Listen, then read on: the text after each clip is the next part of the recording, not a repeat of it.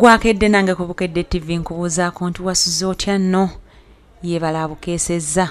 Nsooka okuyozaayoza baganda baffe abakristaayo, mwebale kutuuka ku buwanguzi okufuna Ssaabalabirizi nga yono ye Dr. Bishop Samuel Stephen Kazimba Mugalu, ng'ono ye mulabirizi w'obulabirizi bw'Emityana. Ssebo tukuyozaayoza, weebale kutuuka ku kkula lino. Twebaza n'abaddeko olw'emirimu gy'akoledde ekkanisa ya Uganda.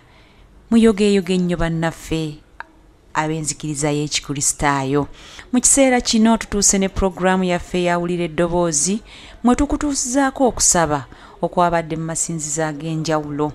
Olwaleero tuli ku kitebe ky'essaza lya kasana Luweero, era nga tugenda kukutuusaako misa ey'okukuza olunaku lw'abasomesa.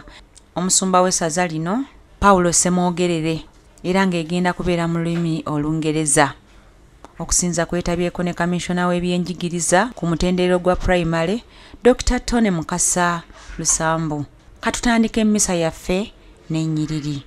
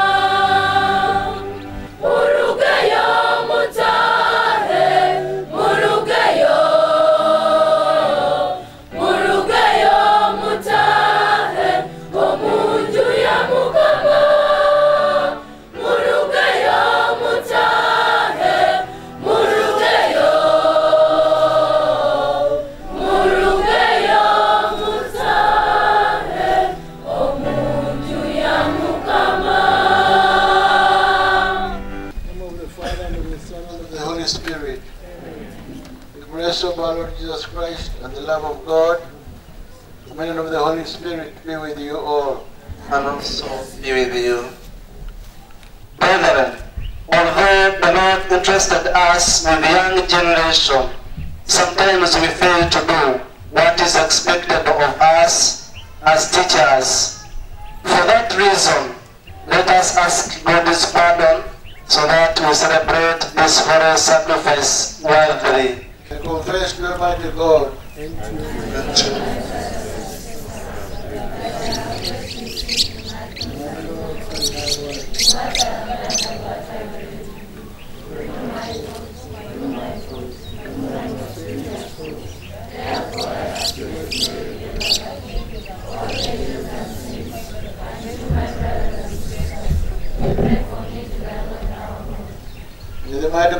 mercy on us, forgive us our sins, and bring us to everlasting life. Amen. Let us call our Lord Jesus Christ to have mercy on us. Lord have mercy, Lord have mercy on us. You are sent to save the sinners. Christ have mercy, Christ have mercy on us. You are seated at the right hand of the Father. Lord have mercy, Lord have mercy on us. Lord have mercy on us. O God, who in the abasement of your Son have raised up a fallen world, fill your faithful with holy joy. For those you have rescued from slavery to sin, bestow in eternal gladness through our Lord Jesus Christ, your Son, who lives and reigns with you in the unity of the Holy Spirit, one God, forever and ever. Amen. Essomo erisooka From the book of Paul's letter to the Hebrews, chapter 12, verses 11 to 17. Of course, any discipline is at the time a matter of grief, not joy. But later, in those who have undergone it, it bears fruit in peace and uprightness. So, steady, all weary hands and trembling knees, and make your crooked paths straight. Then the injured limb will not be maimed. It will get better instead. Seek peace with all people, and the holiness without which no one can ever see the Lord. Be careful that no one is deprived of the grace of God, and that no root of bitterness should begin to grow and make trouble. This can poison a large number.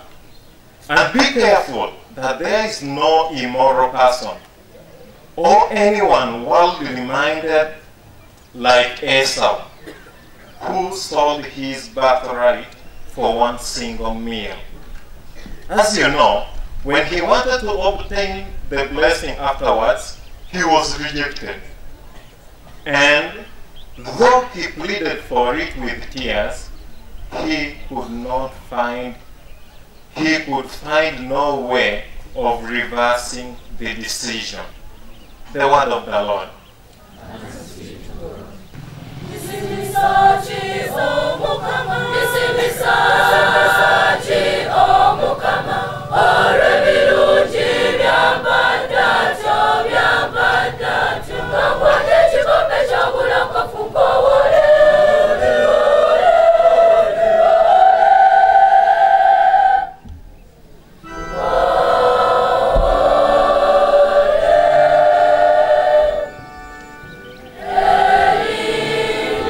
Elia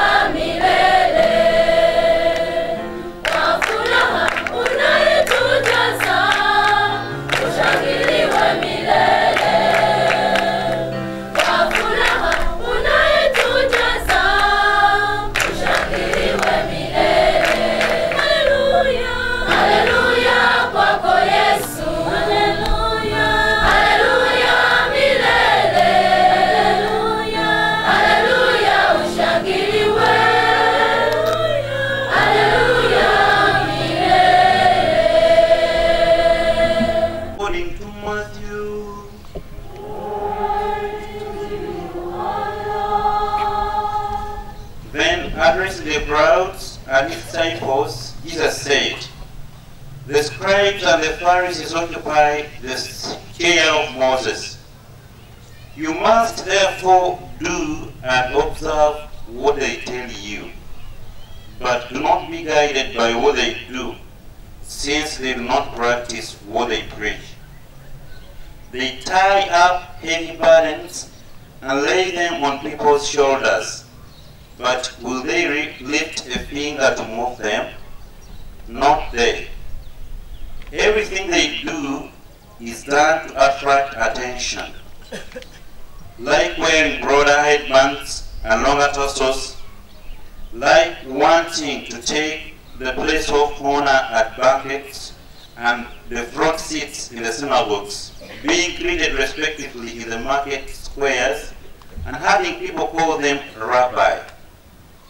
You, however, must not allow yourselves to be called rabbi, since you have only one master, and you are all brothers. You must call no one on earth your father, since you have only one Father, and he is in heaven. Nor must you allow yourselves to be called teachers, for you have only one teacher, the Christ.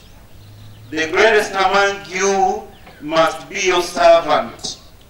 Anyone who raises himself up will be humbled, and anyone who humbles himself will be raised up."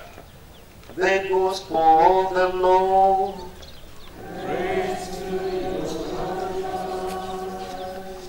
Kati katuwulire ekigambo kya Katonda. Ladies and gentlemen, brothers and sisters in Christ, welcome to this place.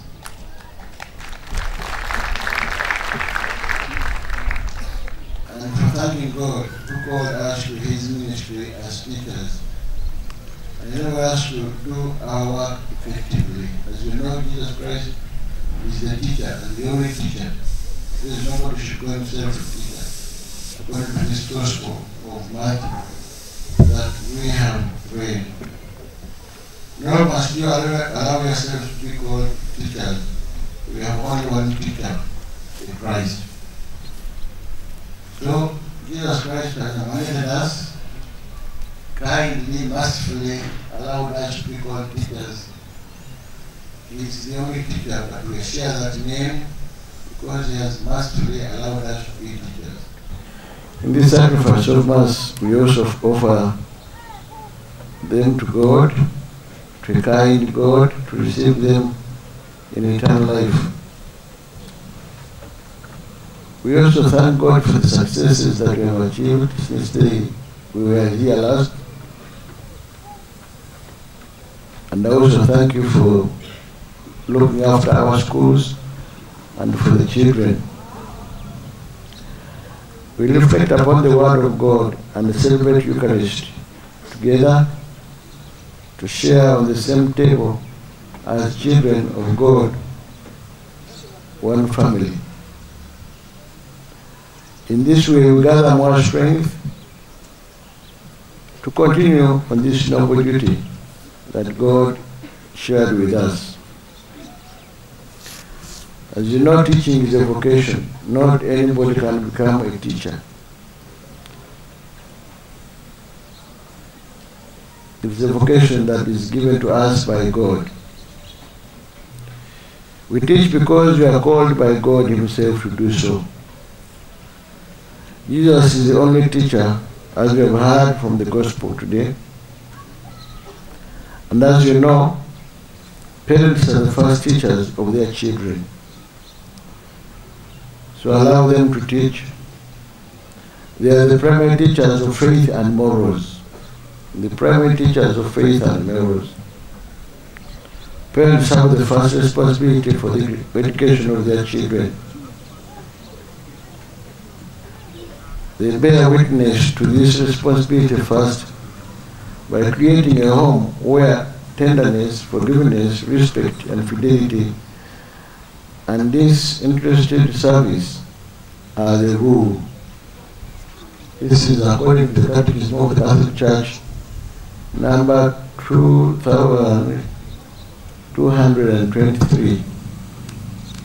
It's the responsibility of the mother and the father as parents to be the first teachers, first educators. That is why the Church, Catholic Church, is insisting that the issue of sex education should begin with the parents, not in the school. It is the mother who knows how the child, the organs of the child on the body look like. More, the mother and father have the responsibility to clean them, touch them, and so on. The mother and father have the responsibility, the duty, the authority to look at the privacy of the child. So as the first teacher, primary teacher, that responsibility is theirs. So I know they want to load it on over you, but you should remind the parents that this is their first responsibility.